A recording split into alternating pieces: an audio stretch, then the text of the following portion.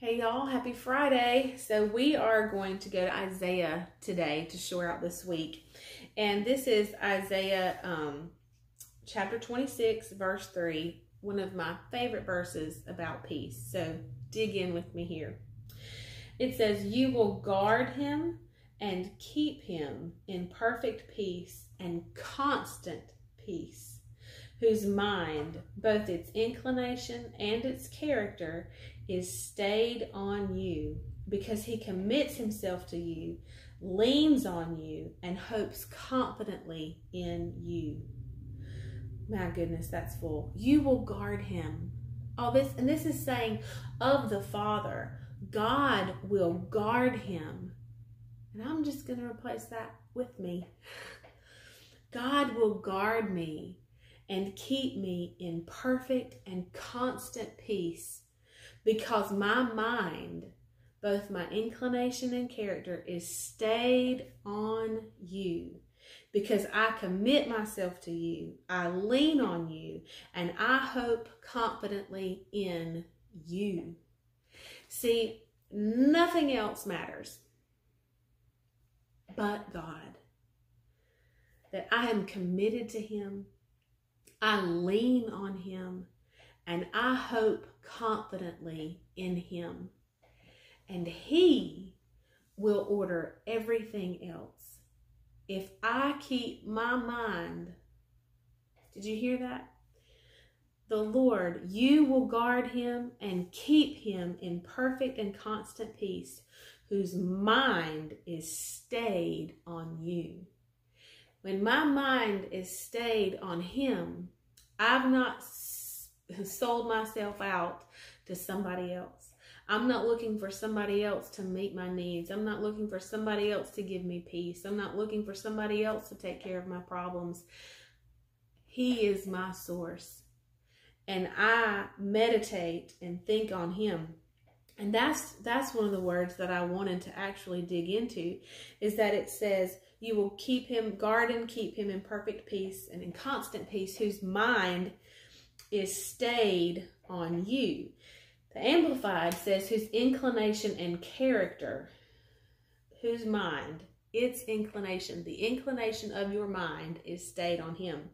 Well, inclination is not really a word that we use a lot, but in our study of Proverbs over the past weeks on our daily devos, the live videos on Saturday, one of the verses that we read not too terribly long ago, it was Proverbs 5:1, and it says, "My son, be attentive to my wisdom and incline your ear to my understanding."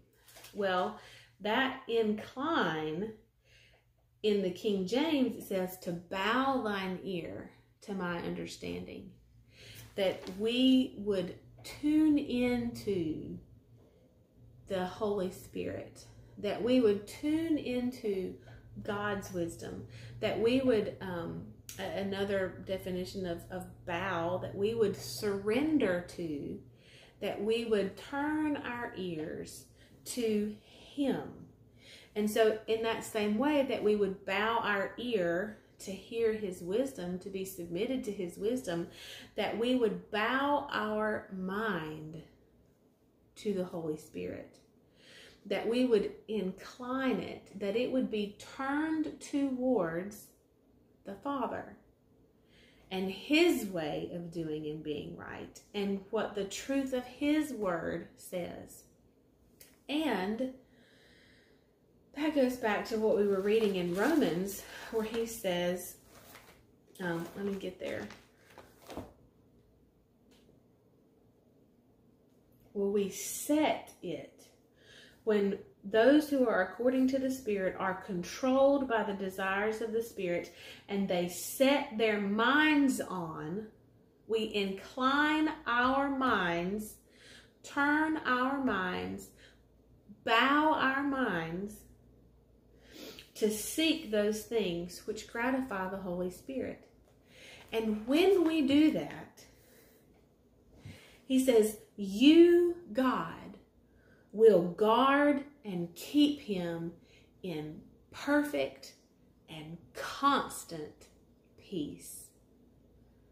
I don't know about you, but for me, that is worth the effort to keep my mind set on things of the Spirit. I was talking to somebody the other day, and this is just a reminder to close out our week, but God is not a natural solution to any issue or problem you have. He is not bound by any, there is nothing that is impossible or outside of his power. Authority, maybe for another day, but power, he is able to do. And so, he's not a natural solution. He is a supernatural solution. He works outside of the constraints of the physical world. And so, when we set our mind on him, and we keep our mind stayed on who he is, it enables him to move in the supernatural realm to bring physical manifestation that you can't see otherwise.